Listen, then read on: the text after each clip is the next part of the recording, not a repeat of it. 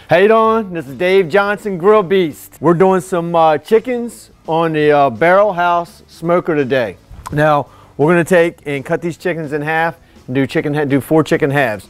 We're gonna hook them and cook them. All right, so just before we even get started, so you know, when you get that Barrel House through Grill Beast, we offer you bribes and bonuses that you cannot get anywhere else. So we want to show you how you do your chickens on that barrel smoker. All right, so the first thing I'm going to do is I'm going to cut the spine out of the chicken. And so all you got to do is hold it up. You kind of got his neck right there. You need a sharp pair of shears. You can use a knife if you want, but it's better if you have a sharp pair of shears. You just cut right along side the spine.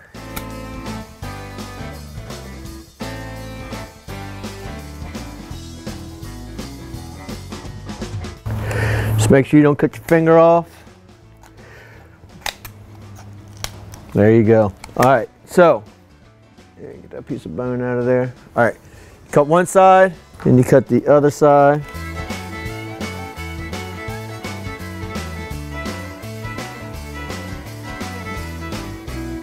So once you get that, you just take right here, you see a little V. Just take your cleaver, cut right through it, and then you'll see it kind of has like a little V in there. Cut right through that.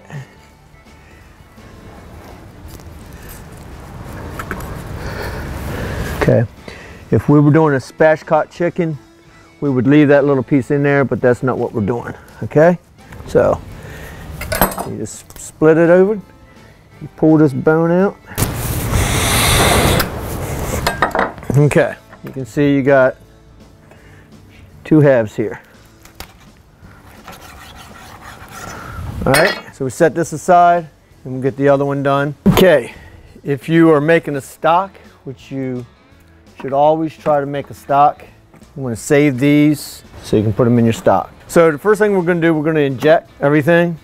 We'll do that in the pan here. So with our Beast Injector, you would either use the perforated needle or the precision needle.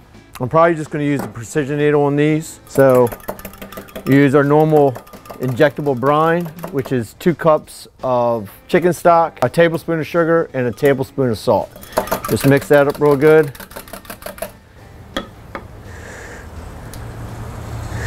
There's no certain amount to inject. You just want to inject as much as it'll hold. And just inject the breast first. You don't want to put a ton of holes in it. Just, you can watch it start to blow up.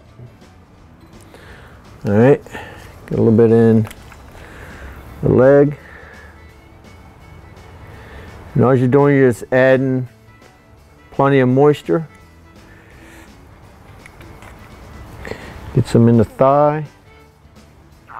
There, so see, like one side holds about 2 ounces. All right, and hit the breast,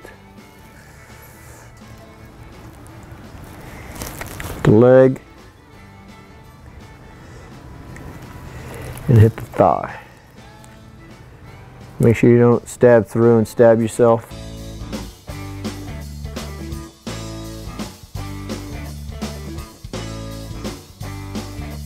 Okay, now that does it for the injection. You want to do it in like a pan because some of it's going to leak out, and you don't want that leaking all over your cutting board. You know, you'll still get some leak.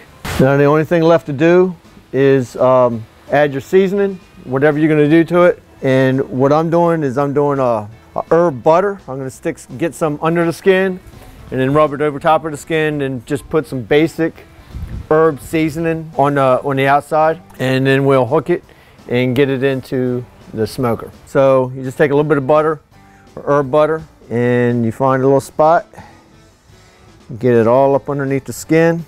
This is going to help add a lot of flavor to the meat. It's going to help crispy that skin up. If you just put seasoning over top of the skin, it doesn't get to the meat. Okay, and you don't need, you know, tons of it, but just get as much as you can in there.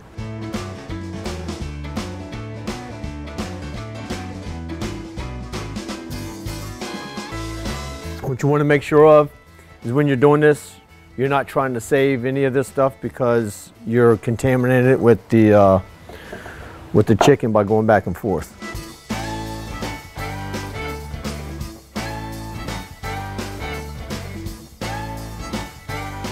Okay, after you get it all on the inside, get your nice pockets of butter, just take and rub it all over the outside.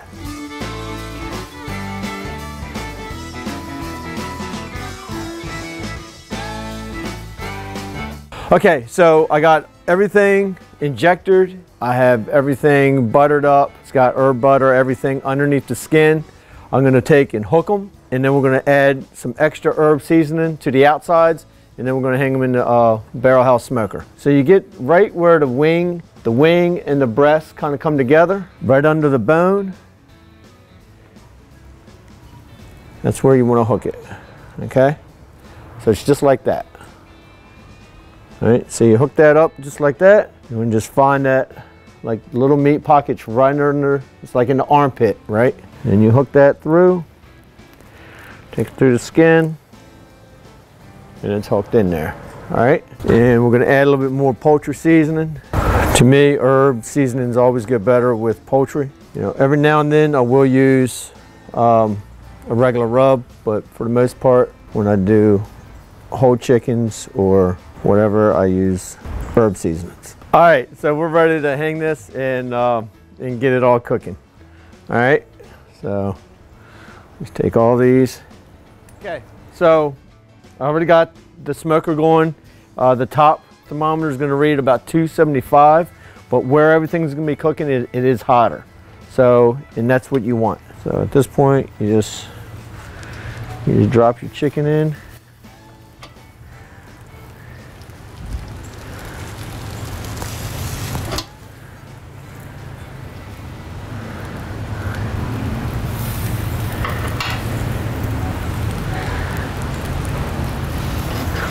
So now with the size of these chickens, full chicken was about 6 pounds each. And so you're looking at about 2, maybe 2.5 hours cook time. So you just leave it in there. You want to come back and check it in about 2 hours because you don't want to overcook it. You're looking at about a 170 in the breast and 165 in the thigh. Okay, so it's been just at 2 hours. I just checked the temperature and we are done. We're ready to take the chickens out. So you get a nice nifty little tool here, and it helps you grab the hook and pull the chicken right out. All right, there you go. The skin browned better on this one and this one than these two, but they're all still done. They're all good. All right, look, let me take these hooks out. So with this, you just take the hook and take it just like that.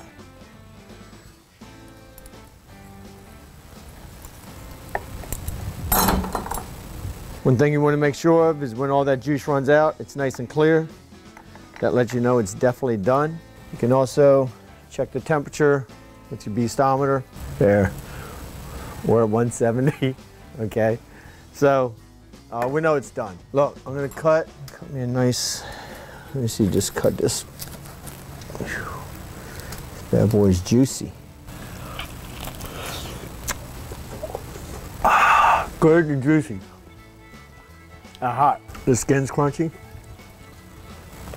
Good. Hopefully you learned something, learned how easy it is to use the barrel house cooker. If you liked the video, please like it, comment below, subscribe to our channel, visit our website. If you have any questions about the barrel cooker, let me know. I'll be more than happy to answer it. And if you do get the barrel cooker through Grill Beast, remember you get bonuses and bribes that make the deal that much sweeter and that you can't get anywhere else. And if you come to our website, you'll see just what that is.